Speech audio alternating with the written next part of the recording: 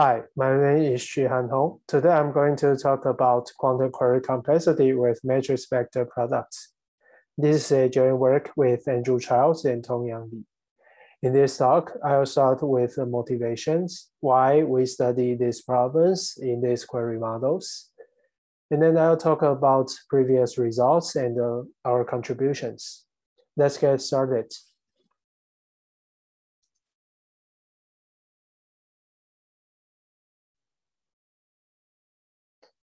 Algorithms for linear algebra problems is a fundamental research area in applied math and computer science. Over the past years, people have been making contributions toward efficient algorithms for example, solving linear systems and determining basic properties such as trace, determinants, or more generally, functions of the spectrum. Interestingly, the performance may depend on how the algorithm is given access to the matrix and the field operations. For example, about 12 years ago, Harold Heston and Lloyd gave the first efficient quantum algorithm for solving an exponentially large linear system, provided a quantum state that encodes the instance can be efficiently prepared. In particular, on input a quantum state that encodes the vector B, the algorithm output another quantum state that encodes the solution X to the equation AX equals B.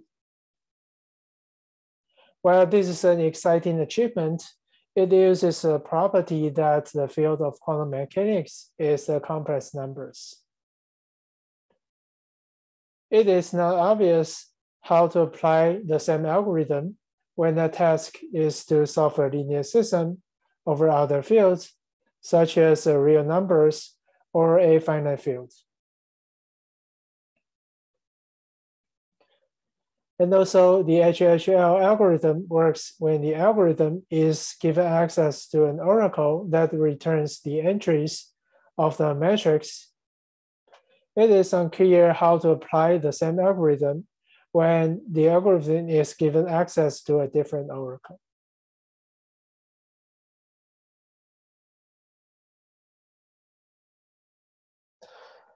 In this talk, we focus on specific query models, which we call matrix vector products. There are three variants we will discuss in this talk. The first is called matrix vector products, which on input vector x, the oracle returns m times x, which is a vector. The second variant is a vector matrix product, which on input vector x, the oracle returns x transpose times m. And the third variant is a vector matrix vector product, which on input a pair of different vectors u and v. The oracle returns u transpose times m times v.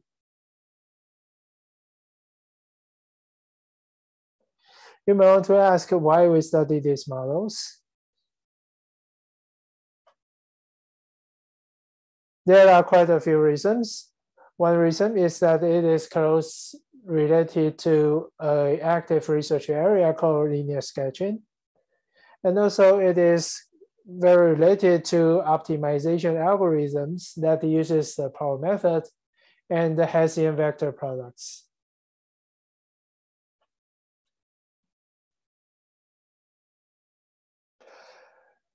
A natural question in the quantum settings is that can we achieve quantum speedups when the algorithm is given coherent access to these oracles?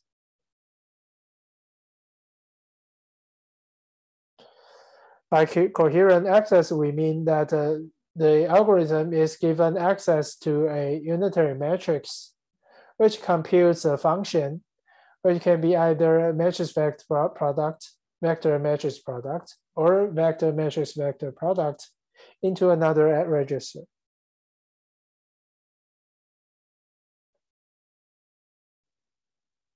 Before we dive into the details about our contributions, let's talk about the previous results.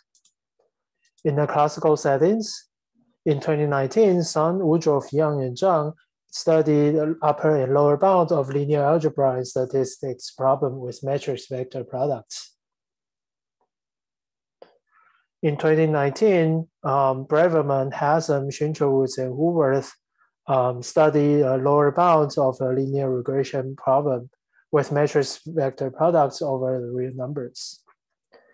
In particular, they show that with this query model, the linear regression has a linear lower bound in the dimension of the matrix. And also in 2020, Richard, Woodruff, and Drew study upper and lower bounds of linear algebra and statistics problems with vector matrix vector queries.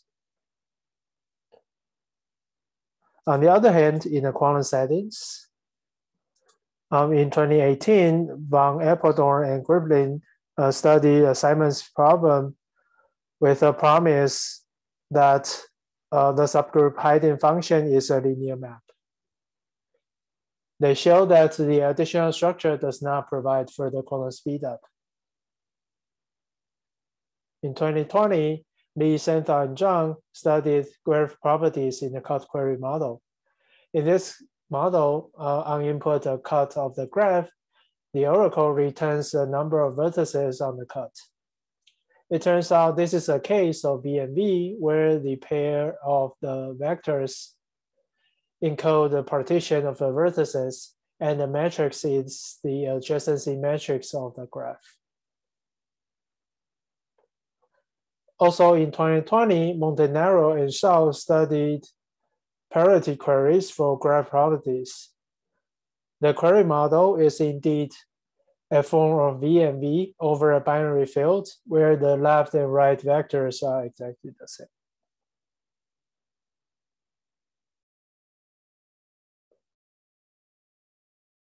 In this work, we study quantum query complexity for various problems with matrix vector products. We show that for linear algebra problems that we study in this paper, there are no quantum speedups. In particular, for trace, linear regression, and rank testing, there are linear quantum lower bounds.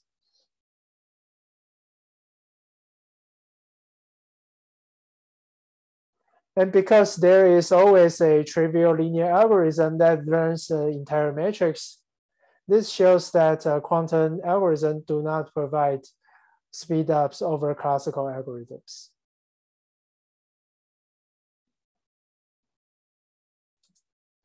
On the other hand, we show that for some problems which we call statistics problems, quantum computers do provide substantial speedups.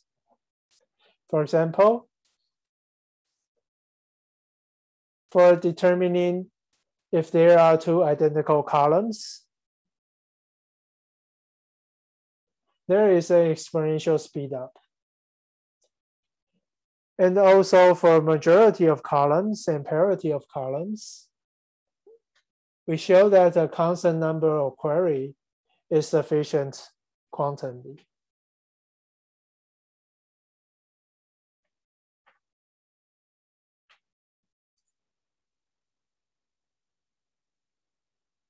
Okay, now let's talk about our results. First, we show that with access to these functions in superposition, matrix vector, vector matrix, and vector matrix vector products are equivalent, meaning that you can simulate one oracle model using a constant number of queries to the other functions. This is in contrast to the classical setting where these query models are not equivalent. In particular, from the previous paper, we know that there is a problem for which the classical query complexity is strictly higher with VM than MV, and vice versa. This implies that VM and MV oracles are in general incomparable. And also we know that V and V is strictly weaker in a classical setting, because there is a problem for which a classical query complexity is strictly higher with V and V than NV. And also it's not difficult to see that a V and V query can be simulated using one NV query.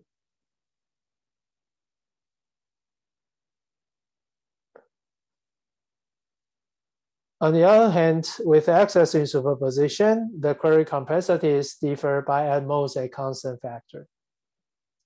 In particular, we show that you can simulate one VM query using one NV query and vice versa. And also you can simulate a VMB query using a constant number of NV queries and vice versa. We prove this result using a simple idea called phase kickback, which is also used to give the, for example, Bernstein-Vazirani algorithm. And also it's also used in the paper by Lee, Senthar, and Zhang paper about query models.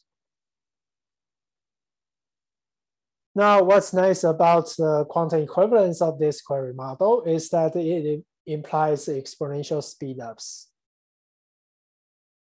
So the idea is the following: because we can simulate a left query using the right query and vice versa, a quantum computer can achieve smaller query complexity by switching to the easier side. So for example, for determining whether there are two identical columns, we can reduce it to determining whether there are two identical rows, and then make use of the classical algorithm for identical rows. This implies that you only need logarithmically many queries to determine whether there are two identical columns, and thus it achieves exponential speedup. And we can also apply the same idea for majority of columns and parity of columns.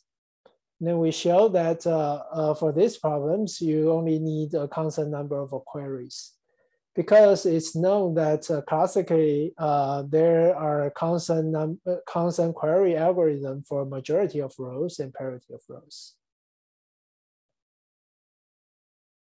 Next, we show that for trace, we prove a linear lower bound by viewing it as a spatial case of the coset identification problem, which is defined by Copeland and Parmesan in a paper published this year.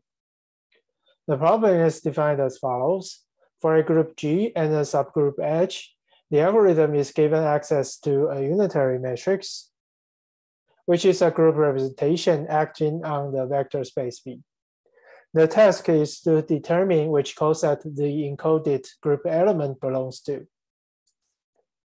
Copeland and Parmesan show that for this problem, the optimal success probability of any T-query algorithm is no more than the ratio of dimension of A to the dimension of Y up arrow, where Y up arrow is the induced subrepresentation of irreducible representation Y, and A is the maximal subrepresentation of Y up arrow, such that the UREP content of A is a subset of that of T tensor copies of vector space V. Trace is a coset identification problem because we can show that the MV oracle is a group homomorphism, and the subgroup H consists of matrices of zero trace. With this observation, we can establish a linear lower bound for trace. The proof is presented in 4 steps. First, the rep of H are indexed by an n by n matrix Y such that one of the diagonal element is 0.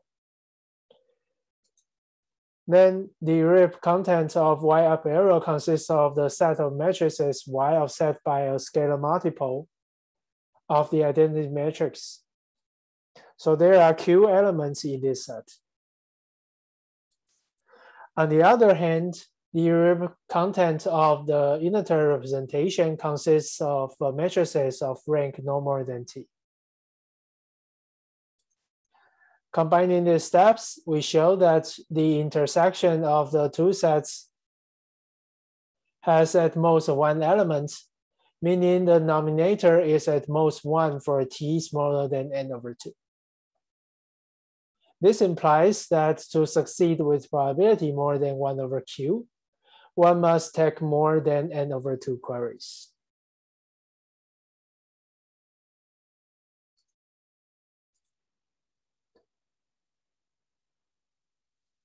Next, we show that for rank testing, the lower bound is linear in the dimension of the matrix. The problem is defined as follows. Given access to a matrix M through matrix vector products, identify whether the matrix is full rank or it has rank at most n/2. An observation to this problem is that for tall matrices, i.e. there are more rows than columns, the rank is n minus d if and only if the linear map has a group of order q to the d. But just to remark that a quantum lower bound for a billion hidden subgroup problems does not directly apply, since linear maps provide more structure to this problem. We show that quantum query complexity for rank testing is linear by applying the polynomial method. This is done in 3 steps. First, by Sky-Aronson's result, the success probability of a T-query algorithm is a degree 2T polynomial in a set of binary variables. Since it is not easy to bound the degree of a polynomial of many variables, we can apply symmetrization to reduce it to a univariate polynomial. In this case, we average over matrices of rank n minus d. The resulting polynomial R is a low degree polynomial, i.e. the degree is no more than 2t. To establish a lower bound, it remains to show that for the algorithms that succeeds with constant probability, the degree of R must be at least linear.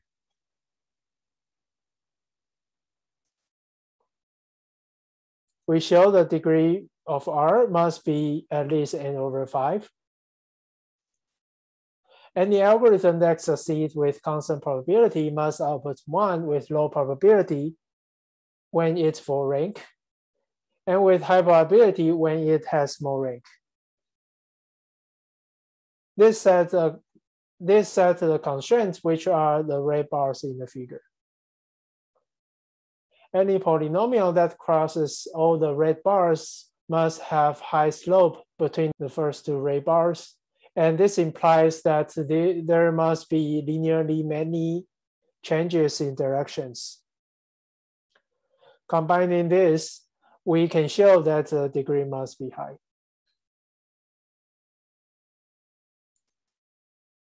Then the above method implies that quantum query complexity for determining whether the matrix is full rank or rank n-1 is also linear. Since a square matrix is full rank if and only if the determinant is non-zero, the lower bound for determinant is also linear. Now we show that for linear regression, we can reduce the problem from determinant.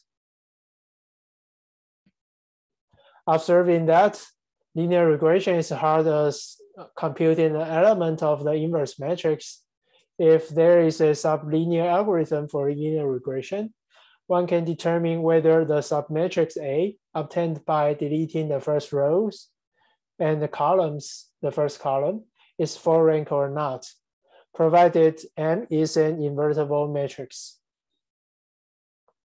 Then it remains to show that for unknown A, we can produce a matrix N with high probability, which is invertible with high probability. The process is pretty simple. By padding random vectors u and v, and the random element A with at least a constant probability, the matrix M is invertible.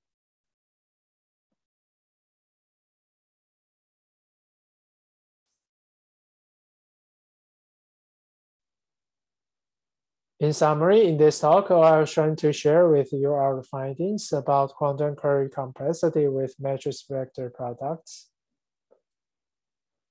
In particular, we show that for linear algebra problems that we presented in this paper, we prove linear lower bounds.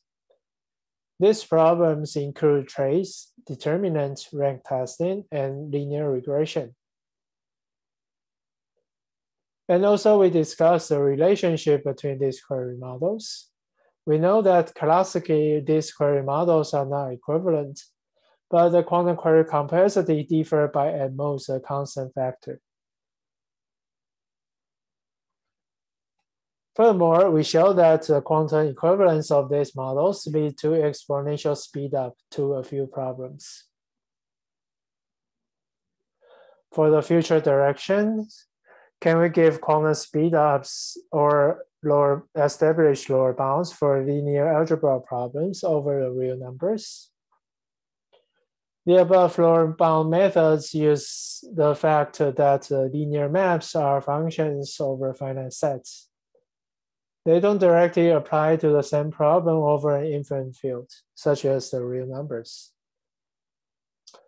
And also a related interesting question is whether we can give a lower bound for the quadratic minimization problem.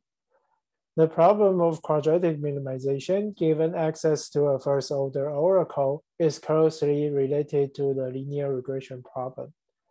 Thus, this is also a very related question to the subject we discussed in this talk.